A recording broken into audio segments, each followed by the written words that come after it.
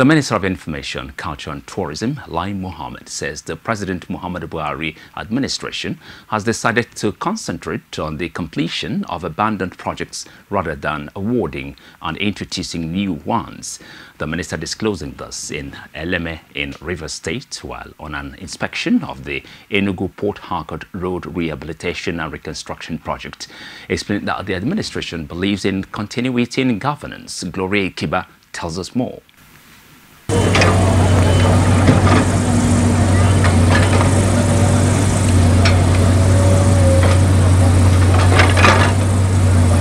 Inspecting the project with a group of journalists, Minister of Information, Culture and Tourism, Lai Mohammed, says the President Buhari-led administration believes that government is a continuum and so project execution must serve the need of the people rather than use it as a means to score cheap political gains. It's also important to note that since yesterday, all we have been inspecting have been rehabilitation of roads.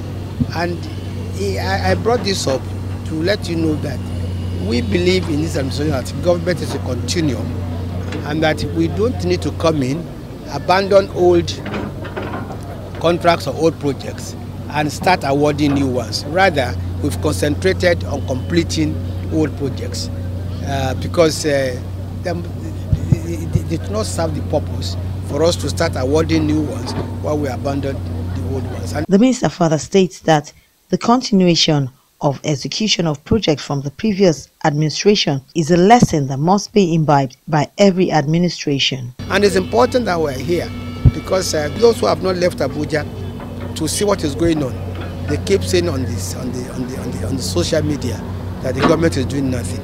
But those who live here, they appreciate what the government is doing for them. Lai Mohammed inspected the 4 sections of the road projects being handled by different contractors from Enugu to Lokmanta, from Lokmanta to Umuahia, from Umuahia to Aba, and from Aba to Eleme in Rivers State.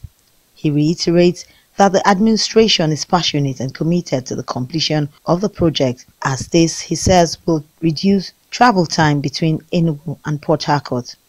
Gloria Kiba reporting for Core TV News.